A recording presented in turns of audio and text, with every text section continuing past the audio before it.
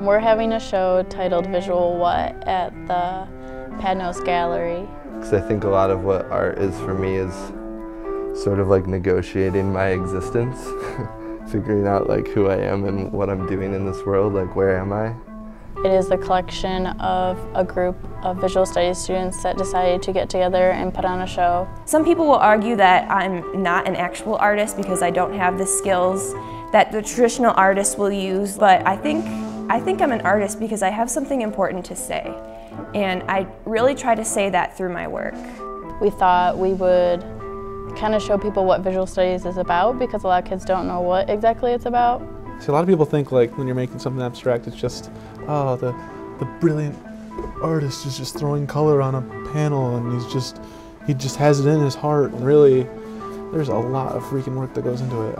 I think abstract paintings are the hardest ones because people have to look at it and get something else out of it than just, oh, it's red, or that's really deep.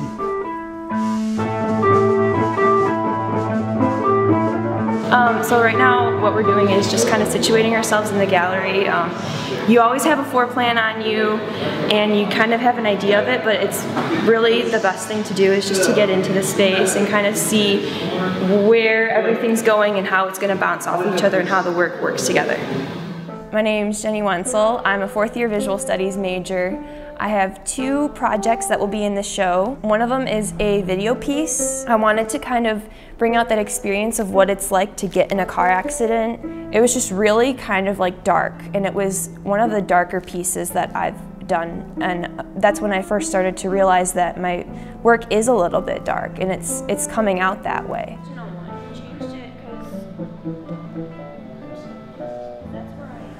I never even thought I was going to be a painter. It's crazy. I started college as a computer science major. No art experience. I basically just dived in. Turned out my professor was excited about what I was making, so I kept going with it. And here I am, 2 semesters later, still going at it. Making interactive art pieces is like the coolest thing ever. I'm so glad that I'm in visual studies. I'm really interested in visual studies too because it is this technology influence which, you know, like sort of dominates our culture and the way we do things. So I think that it makes sense for art to sort of go in this technological sort of direction.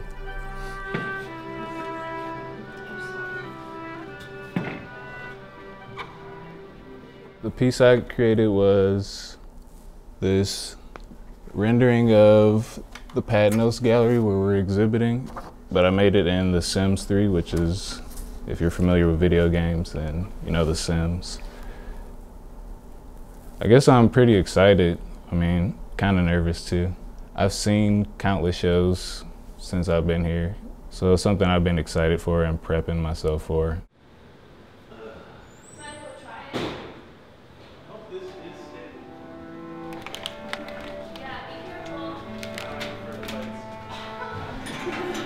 Here I'm setting up this little camera, and it's going to view people going through the gallery and such, and that's going to be my input for my computer vision program. So it'll cover, like, hopefully this whole area. With having a piece that is suspended, you really have to pay attention to how long your strings are, and then also according to that, like what height you want them at, so that's just really difficult. So the main part that was difficult about this piece down here was hanging it.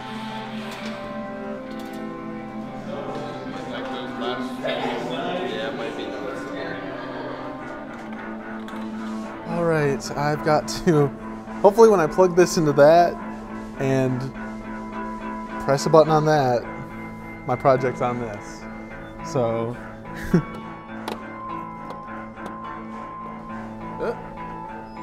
okay. All right, let's get in the image. Just press escape, with the mouse, and close it.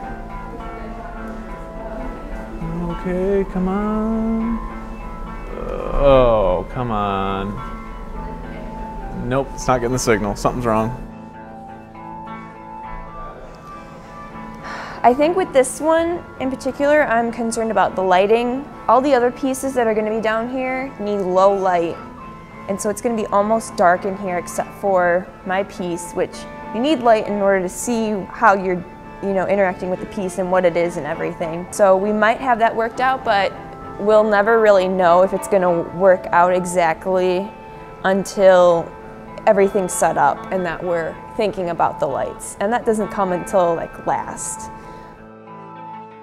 I've added audio, so the audio track from The Sims will be playing over the loudspeakers. It's just like birds and wind and the Sim language, which is just gibberish really.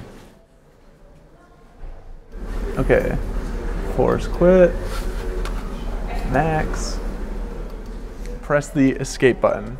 All right, there it is. I think the project is working. Okay, let's see if any dots appear. Yeah, they are, all right. Jennie's appearing. Where's the camera? Right up there. Nice. And you can see Jennie. Is that Kate over there in the middle? Yeah, this is Kate and that's Jennie. And then the stairs are right here. Yeah, that's you and Dexter. Or I think that's just Dexter right there. As of right now, it's worked for a good minute and a half already. 2 minutes maybe. So, looking good.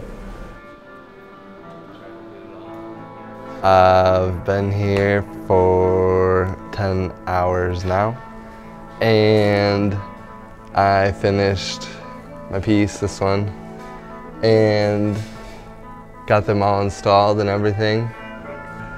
It's finally almost done. It's pretty cool. It's just, it looks more polished and finished. Having it just kind of be in that finished, polished state, I feel like an actual exhibiting artist and not just an art student. I'm really excited to see how people interact and also like take in my piece and what they think about it. To know that people are going to take time out of their day and actually contemplate what we've put on the walls is a great feeling.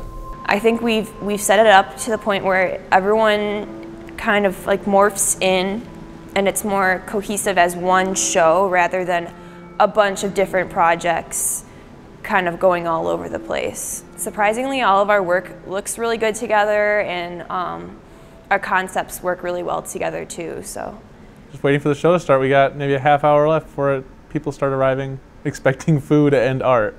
The food is like one of the most important parts. Like it's unwritten rule that your food has to be excellent. It's kind of what you're known for, I guess, in a weird way. I think we've networked enough that we're gonna have a good turnout, so. Oh man, there are people.